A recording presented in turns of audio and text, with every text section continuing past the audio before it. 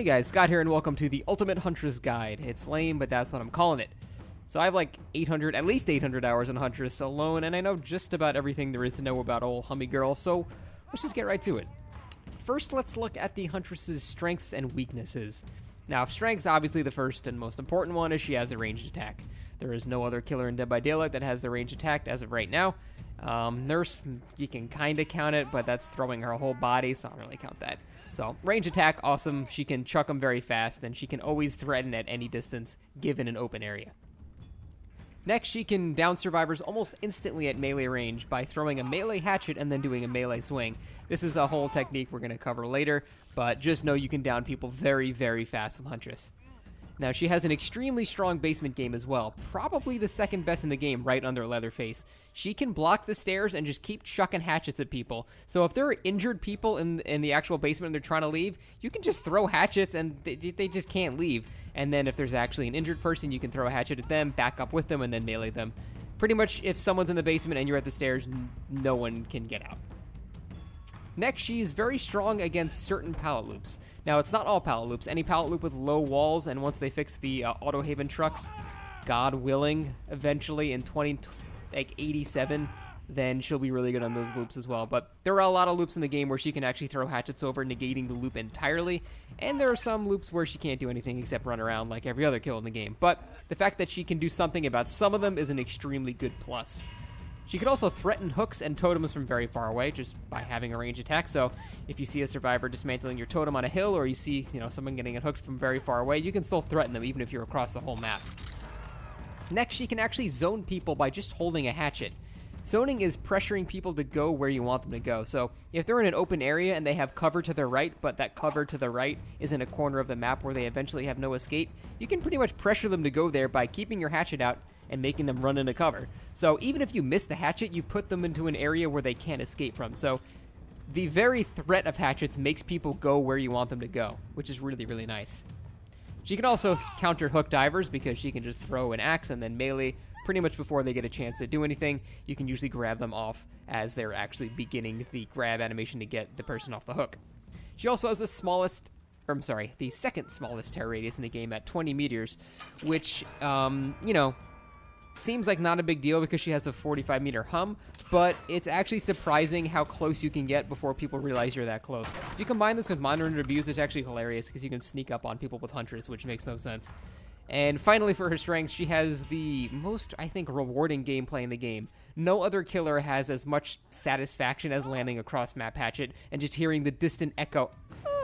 It's just the best feeling in the world when you hit those. So I don't think any killer has as much personal satisfaction as the Huntress. So mastering her is definitely worth it. Now, she's not the best killer in the game because she has some weaknesses. First of all, she's slow. She has 5% less move speed than most killers in the game, which is not so bad, but when you're getting pallet looped around things like the cow tree, it becomes noticeable. Next, she has to reload her power at lockers, which is usually not a big deal because if you're out of hatchets, the chase should be over by then, but still annoying. She has a giant humming radius, which you talked about earlier, which makes it very easy to hide from Huntress. This is probably one of her biggest weaknesses. People are given a very, very large warning that Huntress is coming, so it's very easy to hide against her, which is why I think Whispers is a required perk on her. Her base perks are awful. You should never use any of them. Even Huntress's Lullaby may be on the Doctor build, but Rune is better in every way, so I don't know. Her perks are very bad. Next, she's weak against pallet loops with high walls, so think like Copeland Farm, Larry's, things like that. Any loops where the walls are very tall, she just pretty much has to run around like every other killer. And finally, she's weak on very large maps too, due to her slow move speed and no movement base power. She actually has the worst map control in the game. She's the same speed as Hag, but at least Hag can teleport to traps and cover some distance faster. Huntress just runs everywhere. That's all she does. So she has very, very bad map control. But that's about it for weaknesses. Her strengths definitely outmaneuver her weaknesses, so that's why she's probably considered the third best killer in the game. Let's go over what perks to use now. Now, sadly, you'll never actually be using the Huntress's own perks because they range from Deja Vu tier to worse Ruin. To me, the three unarguable perks Huntress must use are Barbecue and Chili, Whispers, and Nurse's Calling. Barbecue and Chili not only gives you insane map awareness, but Huntress can actually immediately damage people across the map, given enough practice with long-range shots. Between the damage potential, map awareness, and double blood points, there is pretty much no reason you should ever not have this perk. Whispers is also immensely useful in Huntress because she kind of has a hard time finding survivors. Her humming radius is absolutely massive, so the more timid survivors will hide with plenty of warning. Whispers counters this by telling you where they are instead of the other way around. Learning to use Whispers can be tricky, but it is one of the best perks in the game if you use it correctly. A Nurse's Calling is also immensely useful in Huntress because there are going to be a lot of injured survivors during your matches.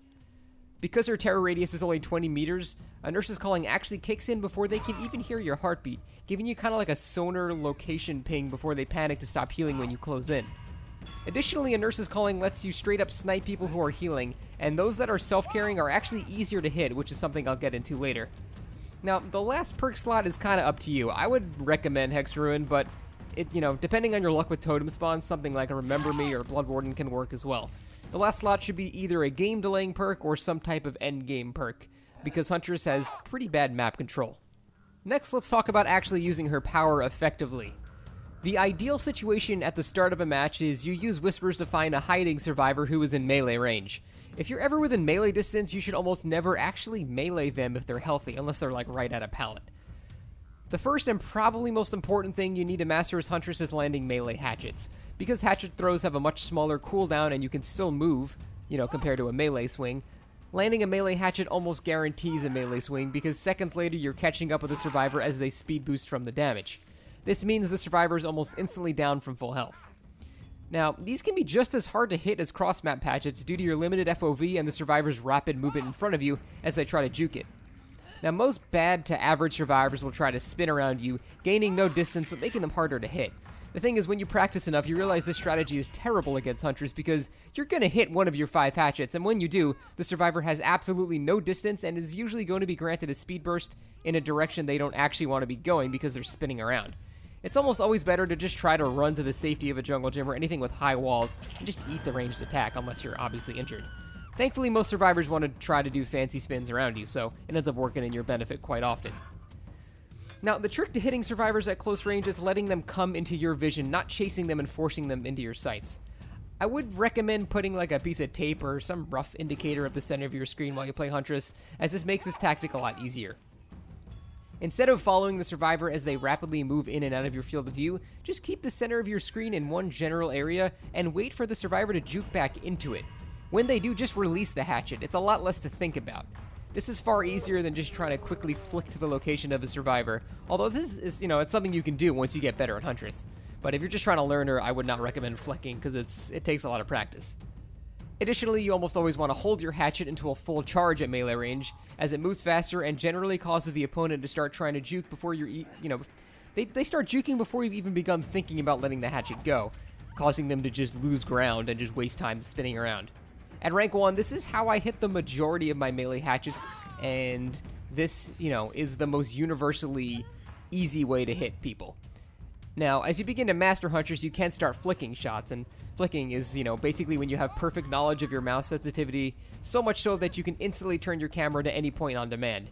Even when I'm hitting flick shots, I'm still employing the wait for the survivor to juke back into me method, and I only flick it when I see that they refuse to juke back to that center spot. Flicking looks cool, but it's generally riskier and should only be done when it's needed. Now, once a survivor is outside a roughly 10-meter radius, you can no longer hit a melee hatchet to melee swing combo. At this range, an element of prediction comes into play, but it's a prediction you can influence with the environment. The strategy of keeping the center in one spot and waiting for the survivor to juke back into it still absolutely works here, although very good survivors will no longer fall for it at this range. At high rank, most survivors are smart enough to not run in a straight line against the Huntress. This can still work in your favor, however, because they're going to try to juke you. Most of the time I'm taking mid-range shots, I'm not even aiming at the survivor, I'm aiming at where I know they're going to try to juke to, at which point I just release the hatchet. In the open, this works against most players. However, extremely good survivors will go as far as to bait out your hatchets with probably the best type of mid-range juke you can do, which is like the fake turn. A fake turn is where the survivor, knowing that I want them to juke back into my shot, will turn as if they're going to return to the center only to immediately turn back and keep going the original direction. If survivors alternate between this and actually running back to the center, they're, very good at dealing with a Huntress. For these players, you need to be very smart. For example, a very good survivor will know I am waiting for them to find cover, at which point I'll throw a hatchet right before they get there. Knowing this, good survivors will actually juke and run away from cover. But even this is something you can predict. If you've seen the survivor is very good, basically you just do the opposite of what you think you should do. For example, this guy, I've gone against him a bunch of times. He's very good at dodging hatchets, so it seems like he'd want to go to the right, because he's got the safety of the ironworks. You can go to the amazing window there. There's a pallet right here, too. There's a lot of walls. But I kind of assumed that that's where a player would want to go, because it's closer, and to the left is more of an open area until he gets to that one rock loop. So, knowing that the survivor is good, I know he's probably not going to take the easy path. He's going to go where there is less cover temporarily, so I predict he's going to go to the left instead, and I aim to the left before he even turns, and he turns right into it. So there's definitely a lot of prediction, and you have to download the players as you're going against them, because every player dodges hatchets differently. So most survivors will want to get to some type of safe area, like I said, as they're trying to dodge a hatchet. Bad to average survivors will run directly to the safe area, like a high wall, meaning you have a concrete idea of their path, and you can let it go right before they get to the cover. It's an easy shot. Average to above average survivors will run to a safe area, but they know that they're about to be at a safe area, so they'll juke right before they leave your line of sight expecting a hatchet throw. For these players, you need to be patient and guess that they're going to try to juke you. Sometimes you might guess wrong and they get behind cover. It happens. But, you're still moving closer with a fully charged hatchet, and they're under pressure and will most likely run to the safe area after like one juke, which is when you throw the hatchet. Now, very good survivors know all of this and might actually run the opposite direction, usually into a far more dangerous area, because they know it's the least expected path. There is no way to predict these movements until you see how the survivor plays, or you know them from a previous game. So the early stages of the match are very much downloading how each player adapts and dodges hatchets. Now, cross-map hatchet hits are what makes Huntress the most rewarding killer to play in the game, in my opinion. These shots require a perfect understanding of arc and travel time, but luckily survivors tend to not bother juking at such a long range because they don't even hear the hum at that point. This means that the shots are usually consistent to hit, but it also means you really need to understand how hatchets travel. There is no real way to explain this in any cheat sheet sort of way, unfortunately. You eventually just get a feel for how the hatchets travel as you throw them. I'd recommend practicing with barbecue and chili. Every time you hook someone, if you see someone in the open across the map with barbecue and chili, just go for it, just throw one. By watching the arc of the hatchet and seeing where it lands in relation to the survivor, you get a better understanding of how they travel through the air. I kind of wish there was a better way to give tips on how to hit these shots, but it's literally just practice. There isn't much reading here, as most people will just kind of run in a straight line at massive distances, so it's really just all on you practicing. Now, you're not always going to have a clear shot at someone. In fact, the whole core design of Huntress is literally doing everything you can to get a clear shot on someone. Just because you have a range attack doesn't mean you should whip out a hatchet every time you just barely see a survivor. Sometimes you have to get looped just like every other killer until you're close enough to swing the chase in your favor. First things first, unless the pallet loop has low walls or is narrow and straight, don't necessarily ready a hatchet every time a survivor runs through a pallet. This is probably the biggest mistake most Huntresses do. Sure, bad survivors will throw it down and give you a free hit, but good survivors will keep running and gain distance on you as you put your hatchet away. Being unpredictable is the best way to play pallets. Sometimes you do throw a hatchet, and sometimes you just randomly swing through it. Most people do not expect a Huntress to just go crazy and melee through pallets like the rest of the killers, because usually she doesn't have to. Swinging through pallets as Huntress has gotten me hits on the best survivors I've ever seen because it's very unexpected until they know that you're going to mix things up. Then once you've got it in their head that you melee through pallets, then you actually do throw a hatchet instead. It's a guessing game that's controlled by you, and that's a good thing. As a quick note, some pallet loops, like pretty much all of the rock loops on Shelter Woods, have walls so close together that you should pretty much never attempt to hatchet throw at the pallet. Unfortunately, maps like Shelter Woods, they're the worst Huntress maps in the game because you just have to get looped around every rock tile, just kind of like you're a hag. Now, there are a few pallets that give a guaranteed hatchet regardless of whether or not they drop the pallet. Pretty much anything with a straight, narrow choke point are free hatchets regardless of what the survivor does. Now, if there's a survivor camping a pallet because you're too close to be looped anymore, you have a few options. First, just melee through it. It's extremely fast and almost has to be predicted to stun you before the swing connects, and it's less expected because you're a Huntress. Additionally, you can ready a hatchet and move right up to the pallet, and then immediately back up. This baits the survivor to drop the pallet while you back out of the stun range, giving you a free hit. Again, these are options that you control. The survivor basically has to just guess which one you're going to do, and if they delay too long making a decision, you just throw the readied hatchet at them while they're deciding what to do. Also, a huge tip for going against Huntress, forget about stun points. Just drop the pallet early before she has a shot on you if you want to live. don't even entertain the possibility of her playing any mind games on you. For example, if you loop very efficiently as if a Huntress were a normal killer, you'd be about, around this distance. However, at this distance, you no longer have any options against Huntress. I'm so close that if I ready and throw a hatchet, you can't line of sight me fast enough, and if you drop the pallet, it's another free hit. Never be this close or you will absolutely go down. So this next part is kind of a random list of things you should know, but they're too vague to really fit into one topic.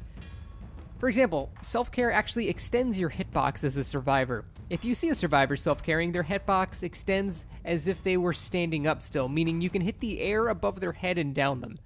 Additionally, they also get wider, meaning you can aim at the air to the left or right of their feet and still get the hit. Why is it like this? I don't know. Behavior, that's why. So if you see a survivor self-carrying with a nurse's calling, chances are you can telepathically damage them because the game is stupid.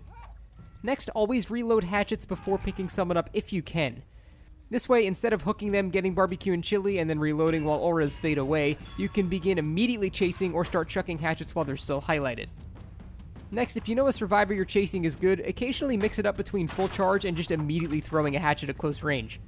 They might predict a full charge and start juking a little too late. Big maps suck for Huntress. If you get Torment Creek, Shelter Woods, Pale Rose, things like that, you're just probably not going to do great. It's more on the map than anything, so don't let it make you feel bad.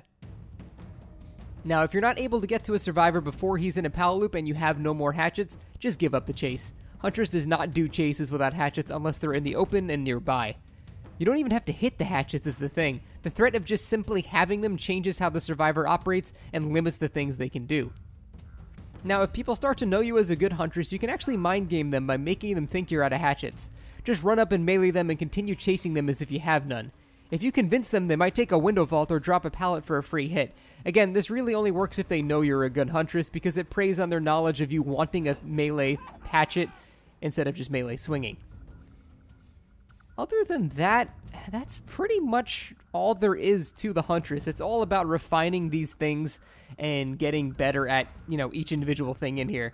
Hitting melee hatchet should be the first thing you learn. That's the most important. Then you can start moving on to the fancy stuff. Other than that, though, the whole core of Huntress is just getting them into the open. Sometimes you have to get looped to get them into the open, and that's just something you have to deal with. But once you get them into the open, Huntress is one of the scariest killers in the game. She's one of the most rewarding killers in the game, and if you stick with her, although her skill cap is fairly high, you will absolutely have a great time. And she's one of the few killers in the game that can stomp on rank 1 survive with friends without any trouble, and you can't really mess around with her, which is what I love about her. So that is about it. If you have any more questions, I probably missed a couple of little things. Feel free to ask any questions in the comments or just come watch my stream. I'm usually playing Huntress every single day. So thank you for watching, guys, and hopefully I will see you next time.